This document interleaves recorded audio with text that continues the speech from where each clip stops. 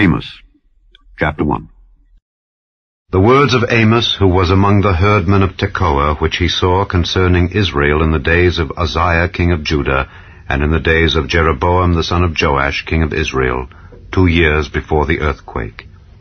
And he said, The Lord will roar from Zion, and utter his voice from Jerusalem, and the habitations of the shepherds shall mourn, and the top of Carmel shall wither.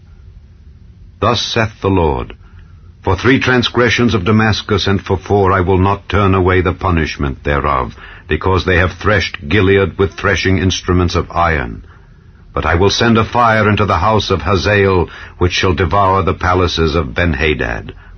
I will break also the bar of Damascus, and cut off the inhabitant from the plain of Aven, and him that holdeth the sceptre from the house of Edom, and the people of Syria shall go into captivity unto Kir, saith the Lord.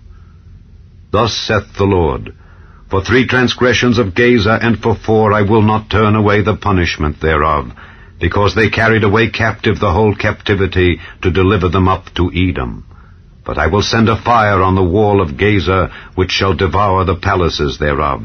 And I will cut off the inhabitant from Ashdod, and him that holdeth the sceptre from Ashkelon. And I will turn mine hand against Ekron, and the remnant of the Philistines shall perish, saith the Lord God.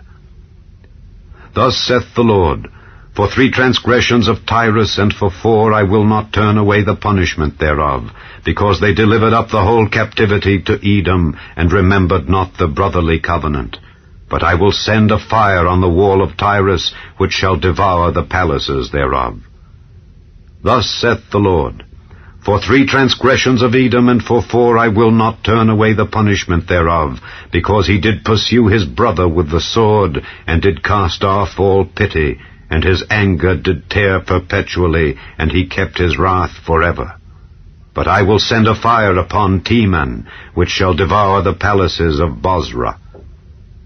Thus saith the Lord, For 3 transgressions of the children of Ammon, and for 4 I will not turn away the punishment thereof, because they have ripped up the women with child of Gilead, that they might enlarge their border.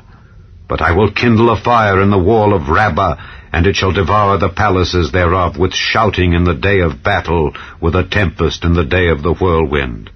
And their king shall go into captivity, he and his princes together, saith the Lord.